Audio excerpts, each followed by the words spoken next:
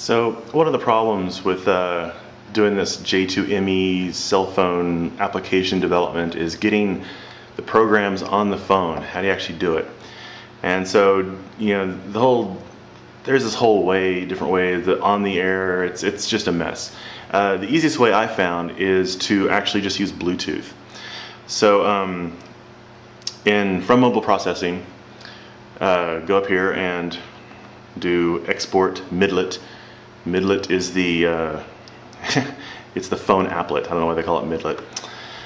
And it'll chug for a while, but it doesn't really show you that it's chugging, so you don't really know until it pops up this little directory window like that.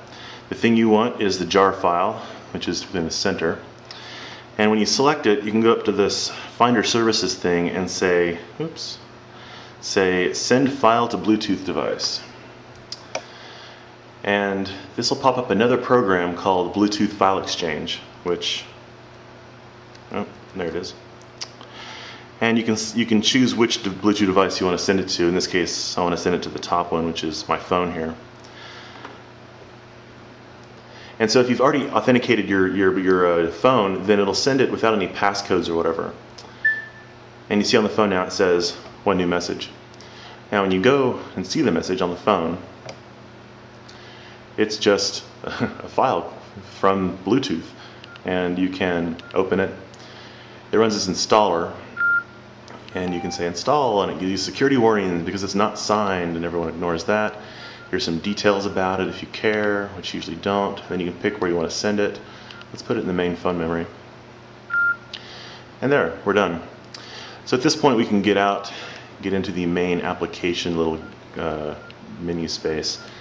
Go into, go into where it put it, which is in here, and then run it, which, if you can tell, says RoombaCtrl. So you run it, and the way I have it set up right now is that it will search for different serial port devices on Bluetooth, and once it finds ones, it'll connect. So this initiates the search, and there's the guy right now. It's it's plugged in, turned on, so it should work. Oh look, it found one. So that's the MAC address, or whatever the Bluetooth equivalent to that is. It should update that with a name. Sometimes it does, sometimes it doesn't.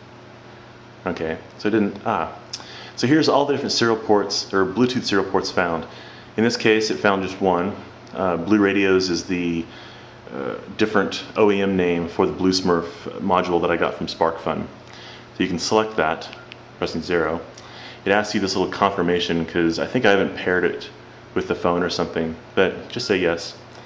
And then it should, well, of course, the Roomba should have been turned on. But that's okay, you can reset the Roomba. And now you can drive it like normal. And that's how to get a J2ME application from a Mac to a phone and then actually run it and do something useful with it. See you later.